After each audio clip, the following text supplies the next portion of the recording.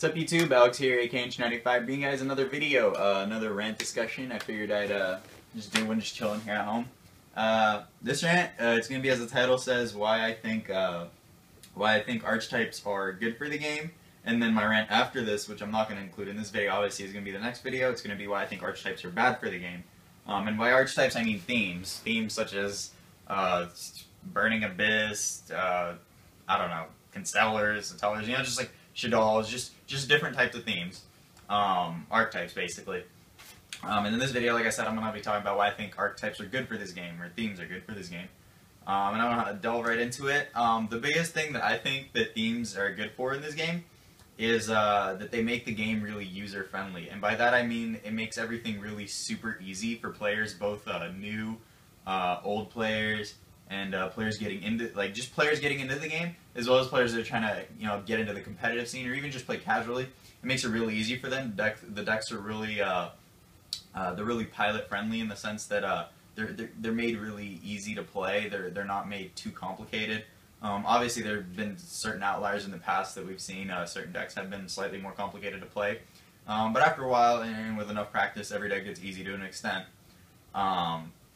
And as far as themes go, I think it also makes it really easy for card design for Konami, particularly because we've seen pretty much every theme in this game after 2009 has essentially been the same. And if you really think about it, every theme or archetype has pretty much had the same several things. It has an enabler, something that enables them to, you know, do an OTK or their main play. It has like a searcher, like a Rota type card or a floater.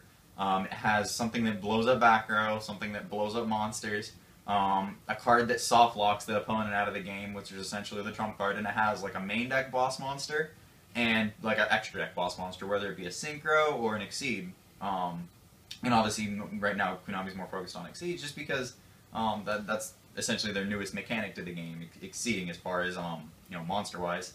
And it makes it really easy for Konami to design these things. They pretty much just slap a whole new name on an archetype, change the wording here or there, you know, create a couple new names for monsters, change the attack values, but the general idea is it's really simple, and essentially it's really easy to go between archetypes and themes for players that want to, that is. And I think it makes it really, it makes the game more simple, believe it or not, as far as competition. You kind of, like, you know what every deck is going to do. It doesn't really make every deck centralized or its own thing. Like, every deck obviously is going to have its own goal. Some decks will have their own specific mechanic to what they do, whether it be, I don't know, milling, whether it be drawing cards, whether it be protecting each other, whether it be being a floater, whether it be flipping like SHOUTOUTS, just anything along that nature. And themes make the game really simple, in my opinion. They don't really... They add a new level to the game where it's not like where every deck is necessarily going to be the same, just because, like, the themes are what separates, like, the names typically, and some of the mechanics behind the decks separate them, but they don't really, it's not like before where there's a ton of generic cards and in certain decks, and players could pretty much just use the one generic deck that was the most optimal version of that and change it to whatever event they wanted to play. Right now, it makes everything really simple as far as how the deck is played, and it's kind of just spoon-fed to players, which is probably a negative, which I'll talk about in the next video. But it kind of gives people, like, as soon as a theme is released in a set, you pretty much know, whether it be from the OCG or just from reading the cards when you get them, what should be played in it and what shouldn't be played in it. I mean, you're obviously probably going to be playing one of the 3 of draw cards. You're going to be playing, I don't know, like let's take, I don't know, SHOUTOUTS for example. That's obviously a really popular deck right now. Let's take SHOUTOUTS. The deck's really, it's really straightforward, like what you're going to play in it. You're going to play the 3 Debris Dragon guy as an altair. You're going to play the 3 Denebs, which is your Stratos, which is essentially your enabler. You're going to be playing the whatchamacallit, the Vega guy, basically the Bogard Knight guy. He enables some plays. Like, and there's a ton of different things. And then they have their boss monster in their in the Deltaros or whatever it's called, the Exceed guy, and then I'm pretty sure they're getting a new one too. And then they have typically right now themes will just have a couple of generic cards splashed in. We obviously have Emptiness being a broken splashable card. We had Soul Charge being a broken splashable card that all these decks play. There's obviously a couple cards that they'll play, but for the most part, there's very minimal opportunity to change a theme. It's kind of just given to you, and it's really kind of it's like a nice little package that Konami just gives to you. It's kind of just like, here, play this, or click this, or something. Like, it's really just, like I said, it goes back to that whole user-friendly thing, and I figure that's probably the best thing about themes, and a lot of those things obviously can be interpreted differently, and like I said, in the next video I'll be talking about why I think themes are really, and archetypes are really bad for this game. But like I said, there's two totally different spectrums that you could look at the game, as far as archetypes, the benefits, the negatives, obviously, pros and cons, that is. So there's definitely a bunch of different tangents you could go off. There's probably some things I didn't mention, some things I just chose not to mention because I wanted to see what you guys think. Maybe you guys will mention some. Drop a comment down below with you guys, with what you guys think. Why do you guys personally think archetypes are good for this game? And then in the next video, like I said, I'll talk about why themes I think are bad for this game.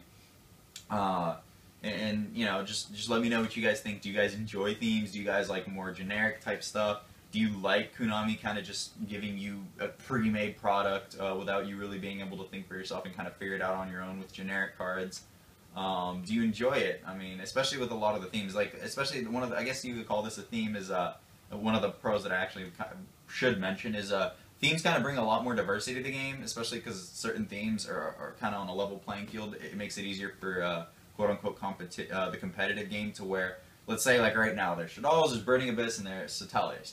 It's kind of just like a circle. All the decks either beat each other. I mean, obviously SHOUTOUTS is probably the best out of the three, but realistically, it's kind of just like a circle, and all the decks either beat each other or they're kind of relatively equal to each other. And it kind of makes it diverse in its own sense. And I don't mean obviously because it's just three decks. I mean in general, like it makes it kind of diverse in the sense that people are going to be wanting to play different themes, what they like, what they don't like. And it makes it easier for the game to be more diverse rather than it being like one single generic deck that's just destroying everything and it's just pretty much mirror match based. And themes kind of allow prevent there to be too many mirror matches from occurring, and they don't really inhibit diversity. They promote diversity.